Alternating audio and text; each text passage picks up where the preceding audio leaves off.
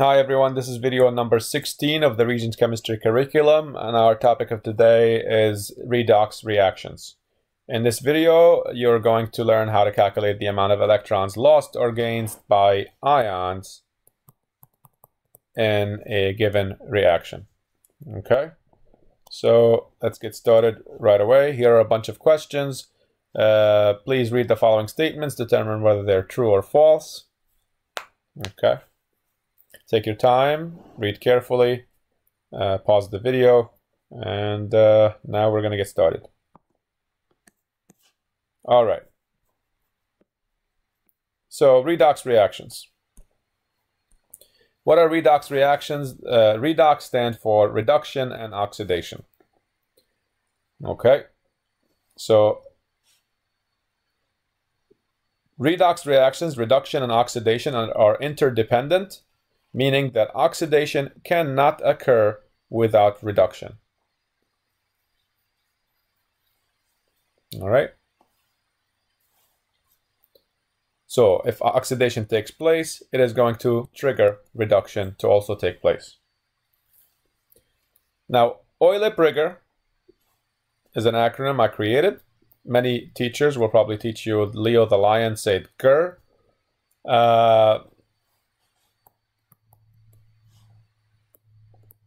People down in Texas, they say oil rig. Or friends, a couple of friends say that. I decided to say OILIP rigor, which doesn't really make sense, but it helps. Helps a lot of students. So, oxidation is losing electrons at the product side. Oxidation is losing electrons at the product side. While rigor, reduction, is gaining electrons at the reactant side. This is going to be very important for us when we're balancing redox reactions.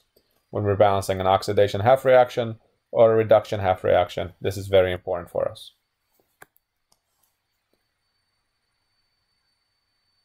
Okay. All of these are examples of redox reactions. And we're going to know why right after we learn how to assign oxidation numbers. So, if you have a lonely monatomic or a lonely diatomic element, the oxidation number of that element is 0. So, here are some examples. Sodium, 0, lonely, by itself. Chlorine by itself, by itself, by itself. Zinc is by itself. Hydrogen is by itself. Their oxidation numbers are zeros.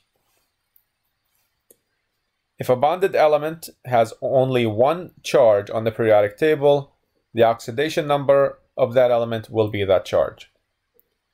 So here's an example. Sodium, it has a single charge on the periodic table. We look at the periodic table. Here it is. We're seeing that sodium has a charge of +1. Okay. What does that mean? It has only a single charge. Unlike titanium, for example, it has multiple charges. So sodium has a single charge. So the oxidation number of that sodium is going to be +1 when it's bonded. Okay. Now, since there are no subscripts here, there's no subscripts under NaCl, the oxidation number of chlorine must be -1. Generally speaking, chlorine is usually has an oxidation number of -1 when it's bonded. All right? So, before I move on and discuss all the others, I'm going to look at this synthesis reaction. What are we seeing here? We're seeing that sodium oxidation number went from 0 to +1. So your sodium oxidation number went from 0 to +1. While chlorine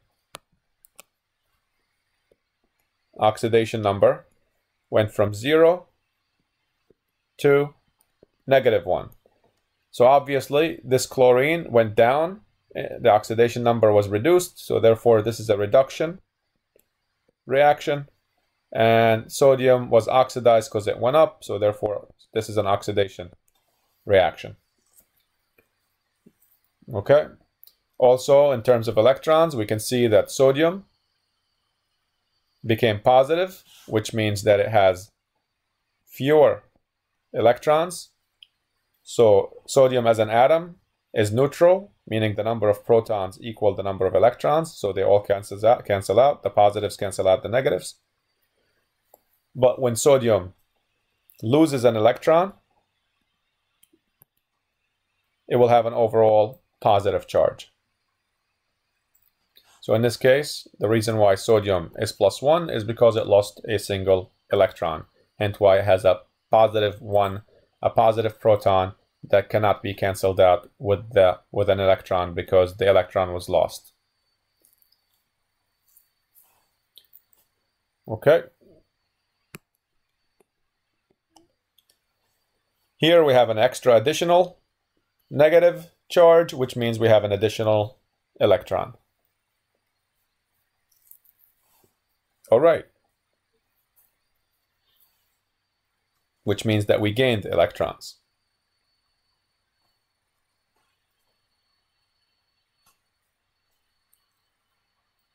We have a total of 2 sodiums here, so maybe we should write that down in our reaction. 2 sodiums. And we have a total of 2 sodiums here as well. 2 sodiums. We see that each sodium has a +1 charge, so we have a total of a +2 charge. Again, the reason why we have a plus charge is because we lost electrons.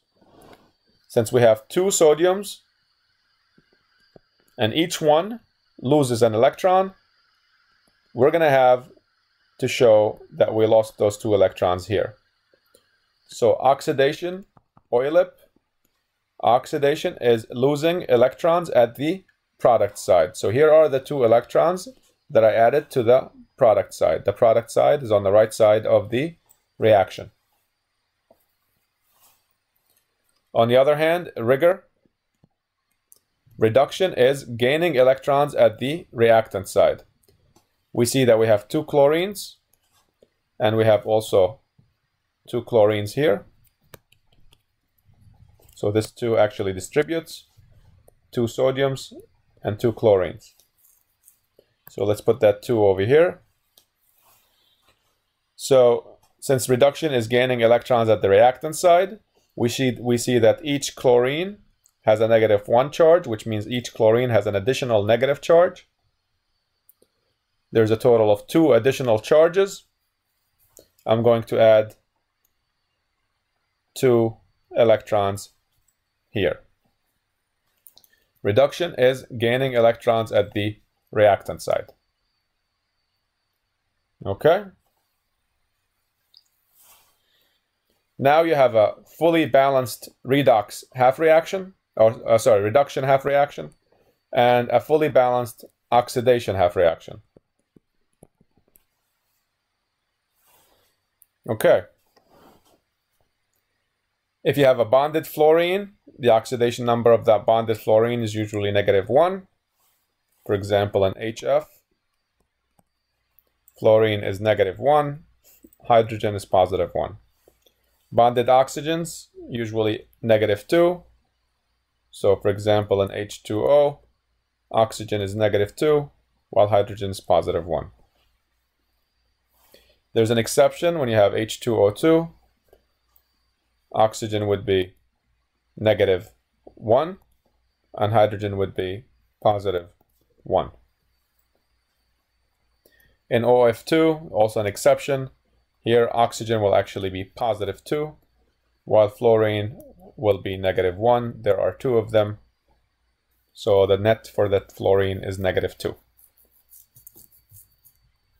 But the oxidation number of a fluorine atom that's bonded with an oxygen is -1. Another rule for assigning oxidation numbers: the sum of the oxidation numbers shall always equal to 0. So hence why here for OF2, oxygen was +2, fluorine had to be -1, -1 times 2, because there are 2 of them, gives me a net charge of -2 for fluorine, and a charge of +2 for oxygen. -2 and +2 cancel out, and the charge of the entire compound will be 0. Okay.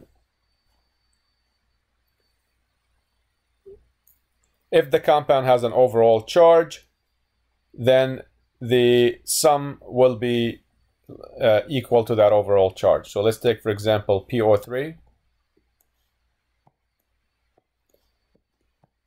or PO4,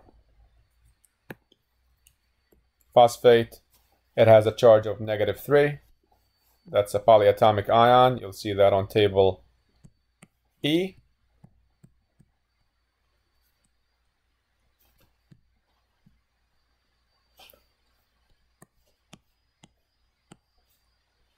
So phosphate ion has a charge of -3, which means the sum of the oxidation numbers here must equal to -3. So phosphorus oxidation number plus the oxygen total oxidation numbers shall equal to -3. We know that a bonded oxygen has an oxidation number of -2. So -2 times 4 gives you a total of -8. Phosphorus plus whatever the charge of the phosphorus is shall equal to that -3. So -8 plus what number gives me -3? The answer is +5. So phosphorus has an oxidation number of +5. Let's take another example here. C2O4 has an overall charge of -2, so it's therefore the sum of the total charges must equal to -2. Oxygen, again, when it's bonded, it has a -2 charge. The total for the oxygens is -8. -8 plus 2 carbons shall equal to -8 and then -2. So -8 plus 6 gives you -8 plus 6 gives you -2, but this 6 is for 2 carbons. So what we're going to do to figure out the oxidation number of a single carbon, we're going to take that 6 and divide it by 2 of them, and then we're going to get the oxidation number of carbon to be +3. Okay? So this is how we assign oxidation numbers. Let's read a little more.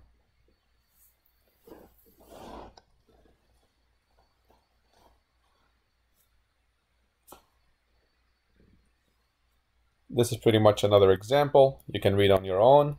Pause the video. We just went over this example.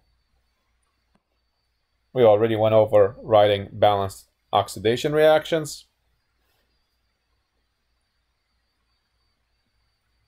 Here's another example here. You can read over it to review.